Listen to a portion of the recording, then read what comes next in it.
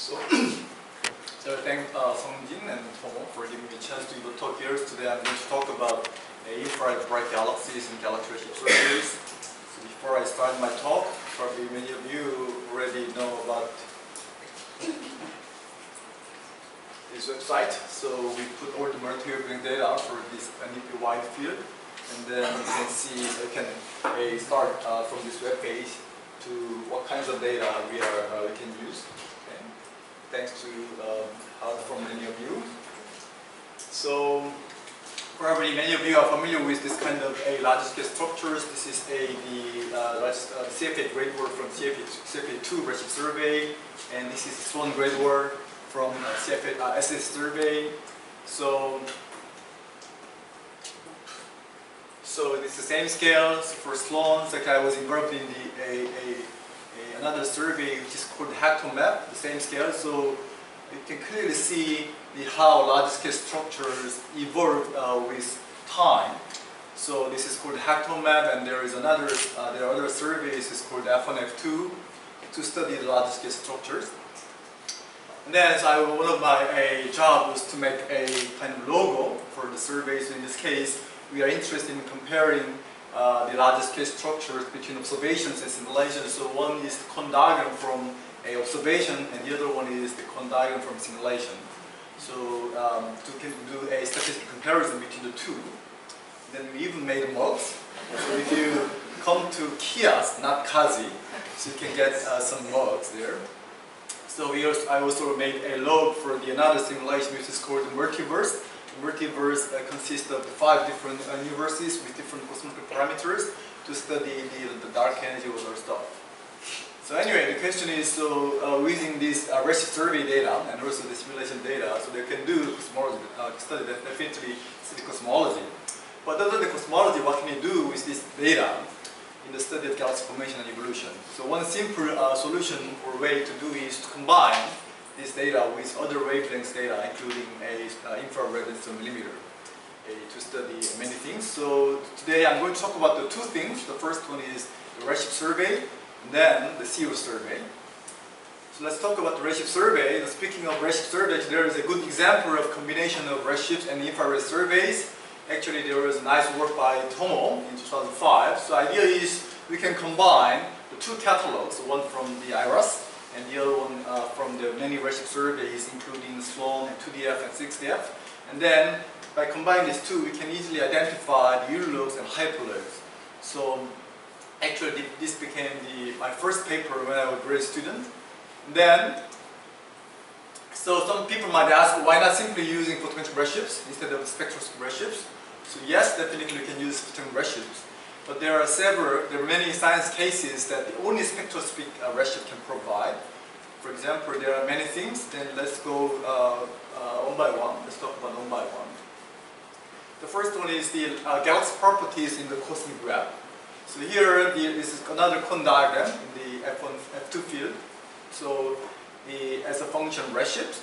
So this panel is for red galaxies divided by their D4000, different optical spectra.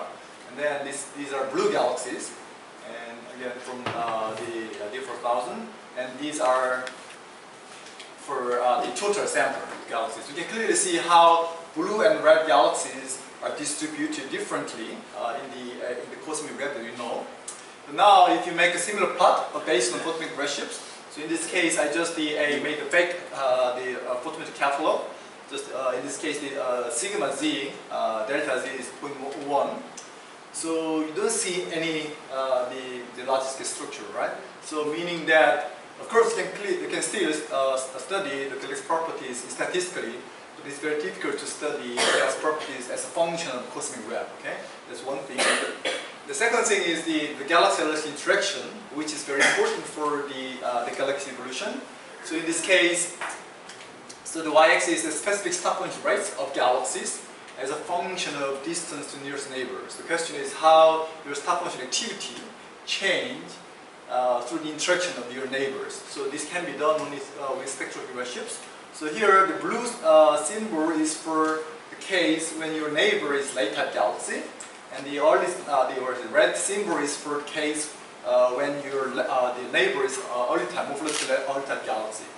So you clearly see there is a difference, meaning that depending on the morphological type of neighbor, your star formation activity can change, which means when the pair separation is smaller than 1 virial radius, you start to interact hydrodynamically.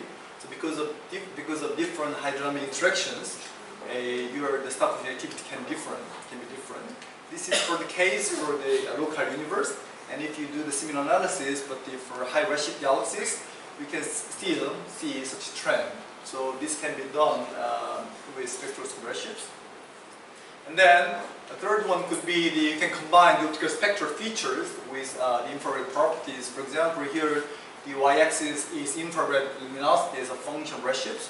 This is for the Y22 micro-projected galaxies in one of the redshift spheres, F2. So if you just select galaxies in this way, you can make many boxes, and then you can stack the optical spectra in each box. So these are stacked spectra for each box. You can clearly, and here you can clearly see the difference. So you can study, for example, how the optical, how emission line properties or obstruction line properties change as a function of infrared luminosity or as a function of redshift, right? So this can be a unique combination between optical spectra and infrared data. Okay. So now if you make a plot, so there are many redshift surveys in the world. So y-axis is number of spectra per square degree, so the number density, how dense the redshift survey is, as a function of area of the survey. So here the hectomap and F2, these are the surveys that I talked about. And NEPY, if you just use the current redshift data that you have, this will go here.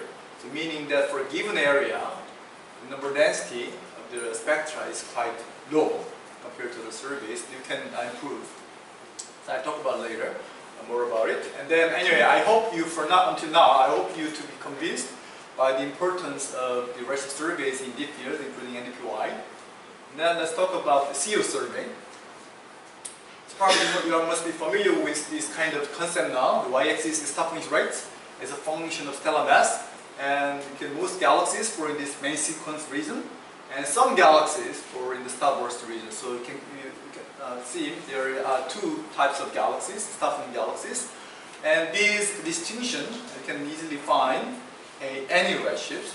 So in this case, the curve shows the main sequence for different redshifts. So you can clearly see how the main sequence inverse with redshifts, and then inverse with redshifts. So anyway, the point is galaxies on the main sequence contribute 90% of star formation, and then which means the duty cycle on the main sequence are very high, which means the catastrophic events like a major merger cannot be the main agent responsible for the regulating star formation. So this underscores the importance of main sequence galaxies. Okay. Then there could be many related questions about the main sequence and starburst. So among many, the first one would be are they really morphologically different? So the basic idea is probably if people think through the mergers and interactions, probably the galaxies in the main sequence can be starburst galaxies. Right? So here the y-axis specific star formation rates as a function of redshifts, and the galaxies with different interaction stages are color-coded by different symbols. So these are the main sequence, and those are starburst galaxies. So you can clearly see in the starburst region there are many mergers interactions, consistent with the expectation. And you can have you can study this trend in different ways. So y-axis in this case is specific star formation rate of galaxies compared to the field galaxies, just isolate galaxies. So the galaxies in blue region would be the main sequence, and the galaxies above will be starburst galaxies.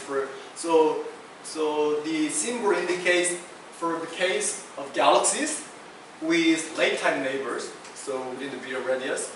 So when galaxies are interacting, as you saw before, their star formation rate will be increased up to this region, and this is true even for high redshift galaxies, which means the galaxies that are interacting they are starburst galaxies, right? So this is again consistent with our expectations, right? So the Eunbin team has been working on this topic, so she will talk about more about details for the data that we have for NDP wide field. Okay. So the another question would be, for example, how about the agent role in these star-forming galaxies? In star-forming galaxies, the main sequence of you can ask where we can find more agents between the starburst and main sequence. I'll skip this because I have no time. If you have a question, I can show you more. So you can ask another question. For example, what is the role of bars in this starburst mode, star formation mode? So whether the bar triggers star formation or the bar suppress the star formation. So this work also done by the Eunbin. So I'll skip this one as well. So far, the question would be what makes and what causes the difference between starburst and main sequence galaxies. We think interaction can be one cause. And the another way we can think about is, so here the y-axis is the star formation rate as a function of stellar mass, and the color coded by their cold gas, in this case the H1 gas fraction.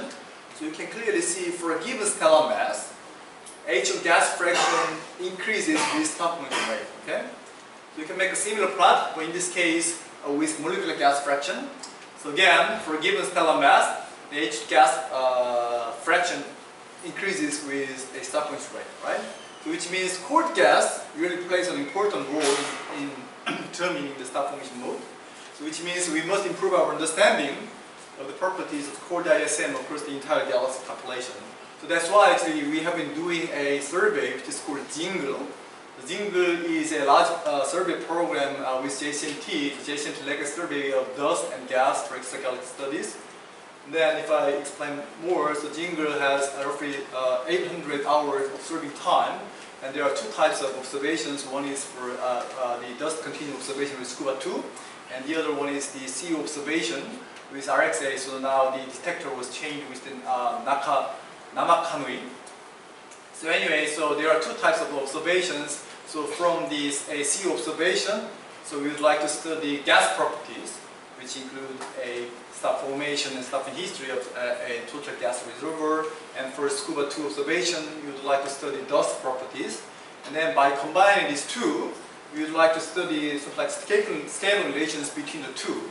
So the why is it important?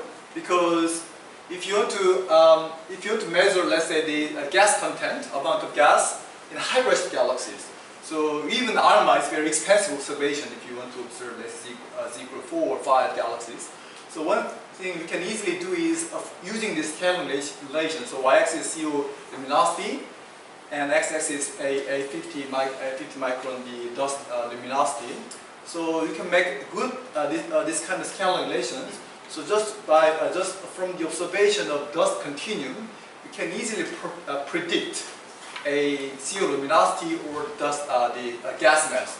So which means we really need to calibrate this scaling relation very well. So that's why we want to calibrate this scaling relation with Jingle survey. That's one of important goals.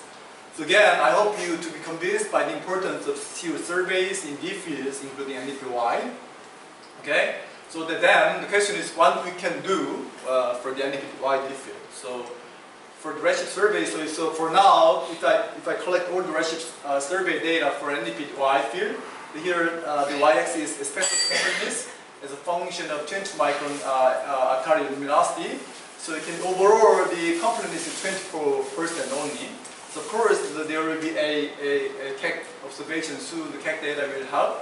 But if I make a spectral completeness plot as a function of RA and DAG, you can clearly how noisy they are, right? So if you plot if you make plot them, the red points are the 20 micron detected sources with major redshifts, and the black points are any 20 micron objects. So the idea is we can do the observation. So this is another cone diagram. In this case, and for NPD field, the black points are the galaxies with major redshifts, and the red points are the 20 micron depth sources. The question is, we want to study, let's say, the environment of 20 micron depth galaxies in the cosmic web, but it's very difficult to do for now.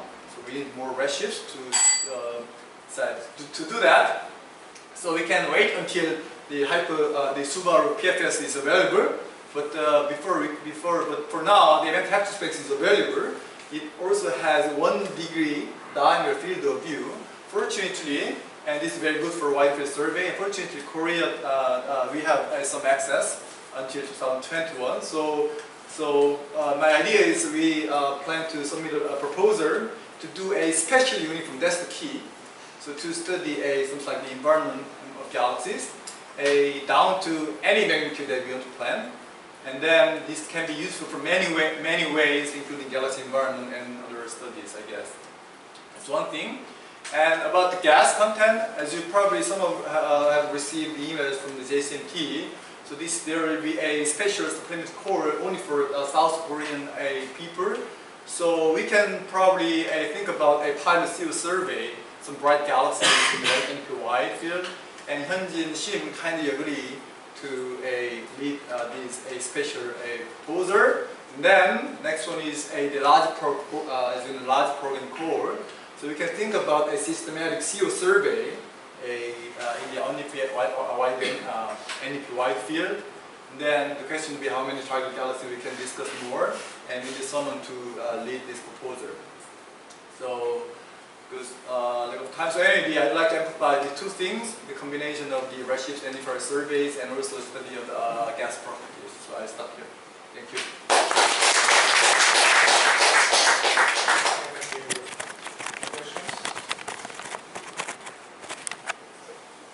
Put up the slide which had the early slide, which showed the redshift coverage per square degree, and it was very interesting. But that's the previous. There it is. So we are very deficient on that compared to Deep 2, CNOC, everybody. Yeah. So there's no point in our just repeating the same science that they did.